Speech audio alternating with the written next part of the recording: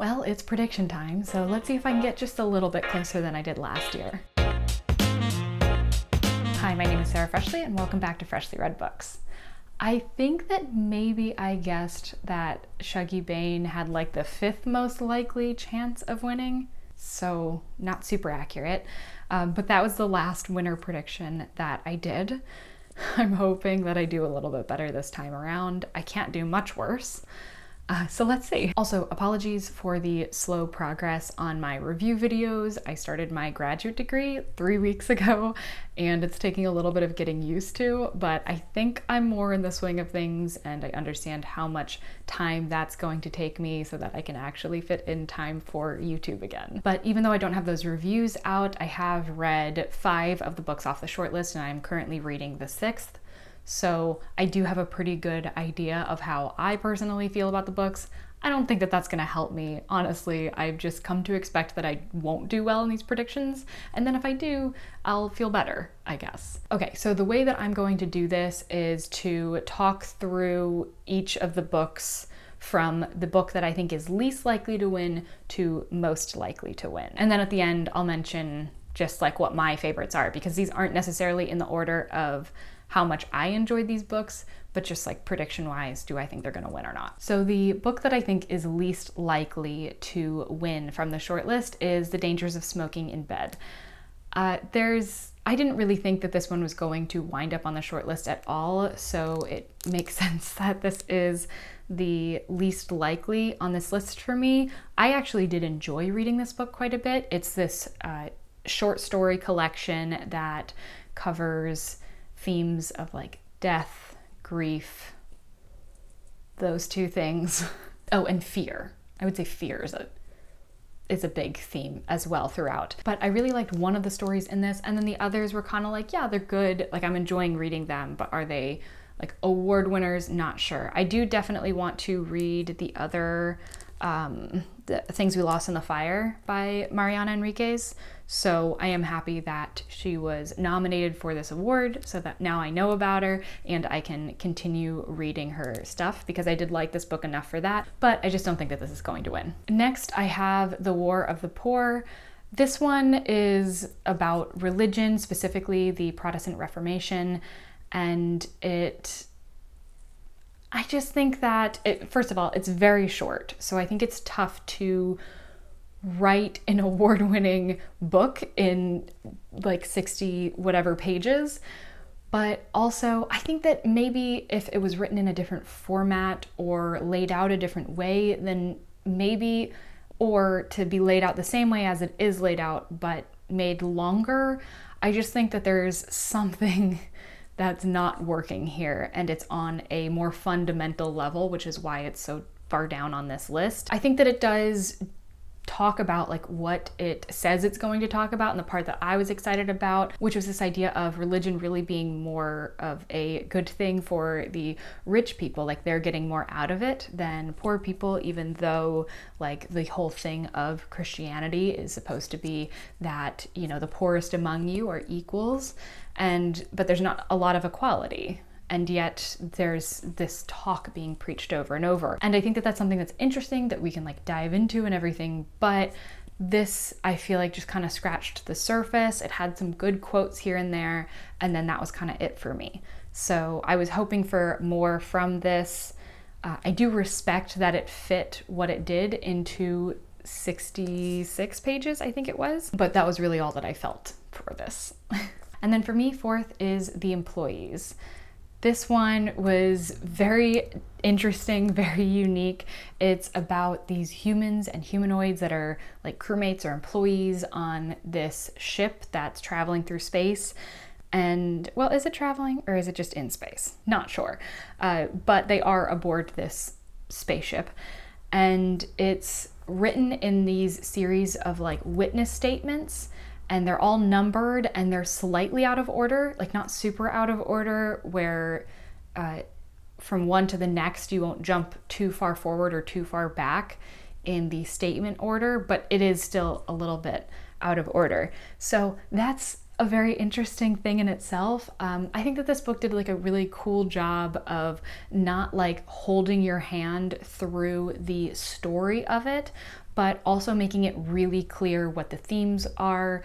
And the big thing was questioning like, what does it mean to be human? So that all great. But when it comes to the award itself, I think this book is maybe a little bit too unique or too different and to win this award, I guess. I don't know. So that's why it's this far down on the list for me. Okay, so now we're in the top 3 of the list. So at 3rd, I've put In Memory of Memory. This is the book that I am currently reading. So I can't say completely yet how I feel about it, but the general feeling that I have, I think that it could win. I think it has a good chance of winning.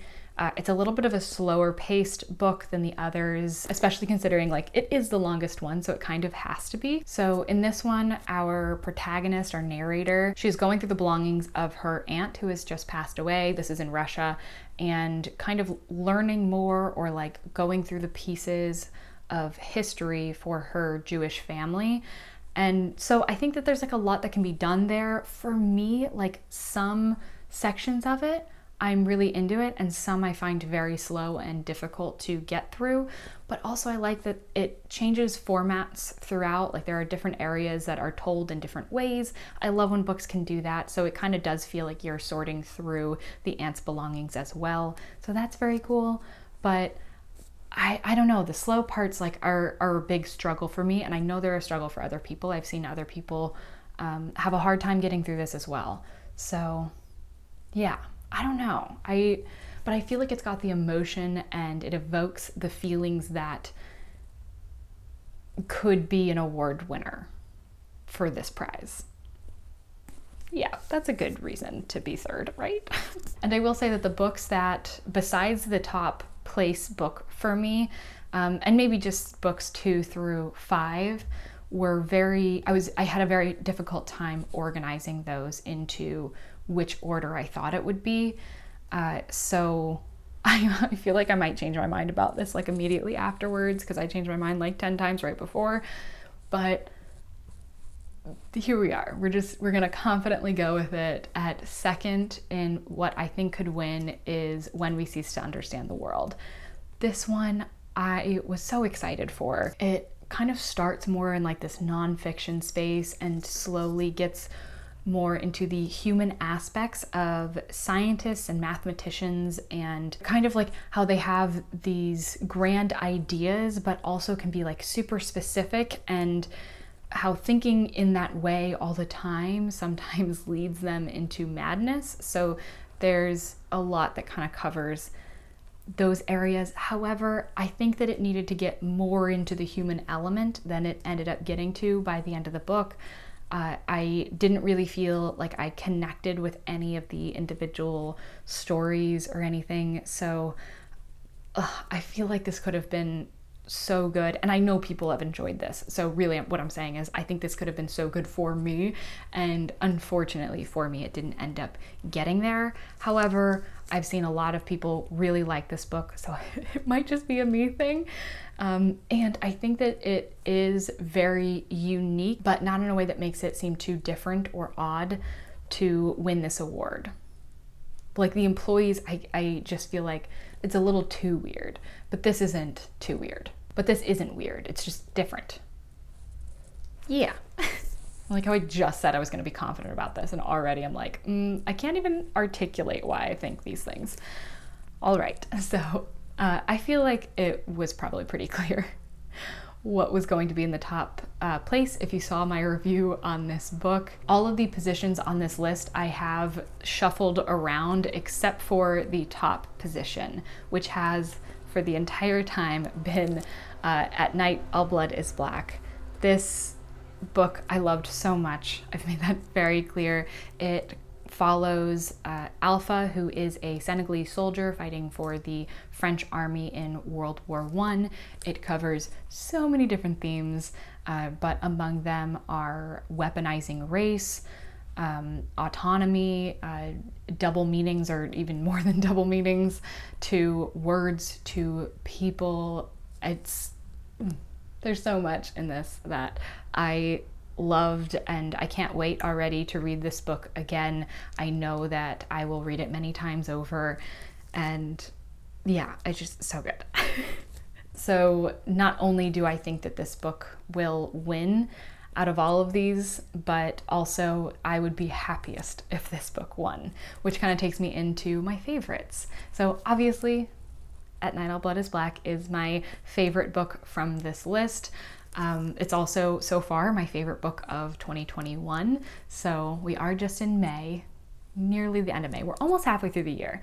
So this, I feel like there's a good chance this could stick to be my favorite of the year for the entire year, but we'll see. Besides which, I also really liked The Employees. I thought that this was very different, very interesting. I liked the way it was told. I want to read it again.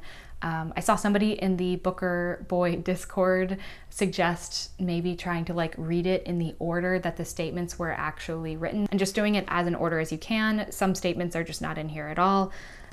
But yeah, I think that that would be a cool and different way to read it. I'm curious to see if that would change the story at all. Otherwise, the other books were just kind of meh for me. Maybe in Memory of Memory, by the time I finish it, it'll be more of like in higher standings in my mind. I think, oh, The Dangers of Smoking in Bed, like I said, I enjoyed reading through it. One of the stories I do like actively like and am excited to talk about when I do my review of that book.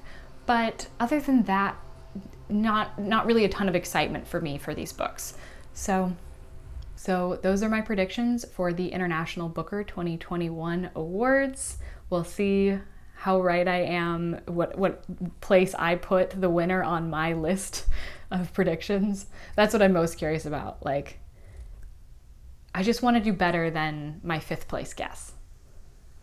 So as long as The Dangers of Smoking in Bed and The War of the Poor don't win, then I am going to take that as a win for me. All right, well, I hope that you enjoyed this video, and if you did, please do consider subscribing, and I will see you in the next one. Bye.